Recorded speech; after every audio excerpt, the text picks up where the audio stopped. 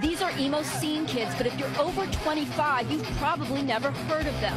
Scene Kids, definitely Emo Scene Kids. They trace their roots from early punk rock to goth to emo, short for emotional hardcore.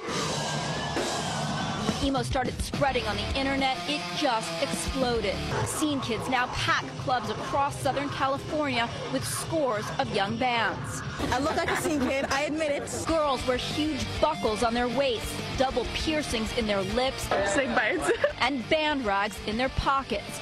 Boys wear their band shirts tight and pants even tighter. They wear girl pants. Yes, girl pants are a must. Can you bend over comfortably in them? Hair, straight or modified mohawks. Multicolored hair, the spike. And makeup from powder to eyeliner. A lot of eyeliner. All I gotta say is you can still be a manly man and wear makeup. The music is embraced by millions of kids struggling with deep, intensely personal, emotional issues.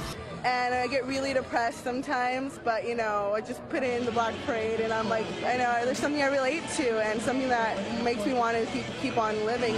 Emotional, but some take it to extremes, posting their angst across the internet. How everything is falling apart and like birds are dying. I mean, birds are dying.